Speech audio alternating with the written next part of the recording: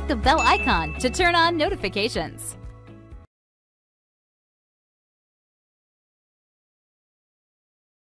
Hi everyone and welcome back to the course. We're in section A where we've been taking a look at the different types of drawing tools that we have available in OneNote. And we've been working predominantly on the Draw tab. Now in the previous module I showed you how you can utilize touch, either your finger or maybe a stylus, in order to do things like draw shapes, erase shapes and also select multiple objects.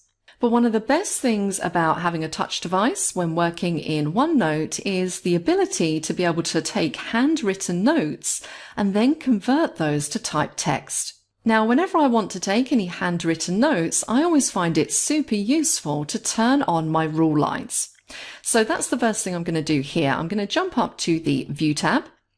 I'm going to go to Rule Lines. I'm going to say that I want wide ruled lines on my page. Now, the reason why I like to turn this on is because if I'm using some kind of stylus or a pen on a touch device, it just helps my writing stay straight.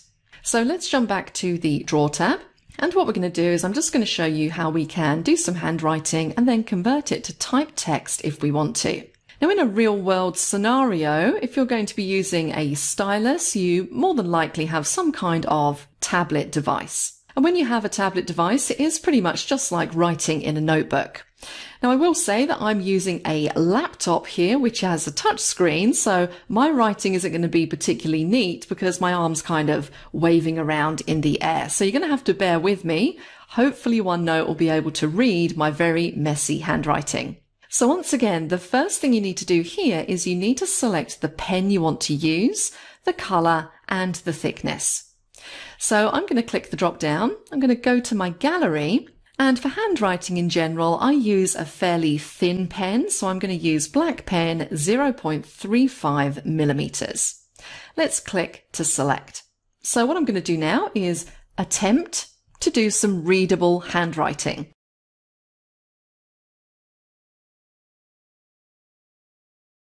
So there we go. So I hope that's legible for everybody. I did try my hardest. I'm not the greatest at this.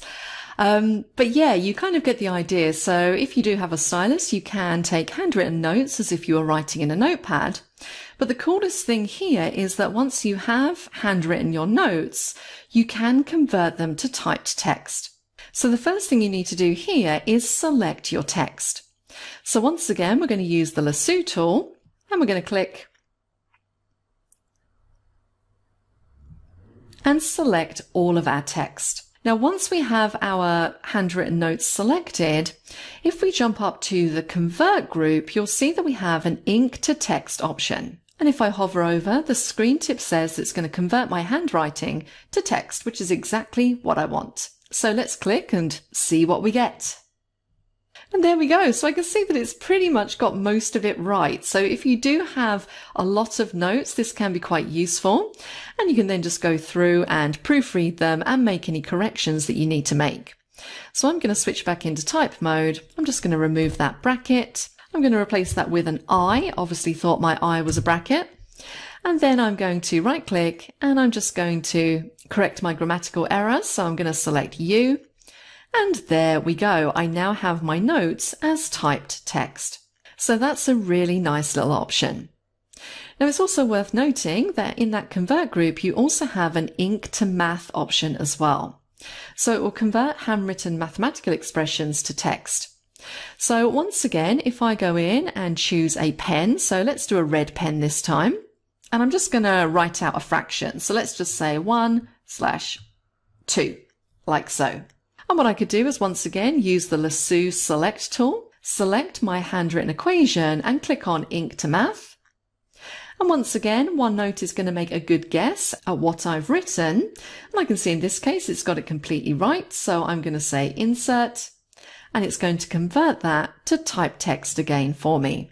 And I could do the same thing. So let's select another pen. I'm going to do a purple pen this time. If I was doing something like 2 + 3 = 5. I'm going to go to lasso. Let's make our selection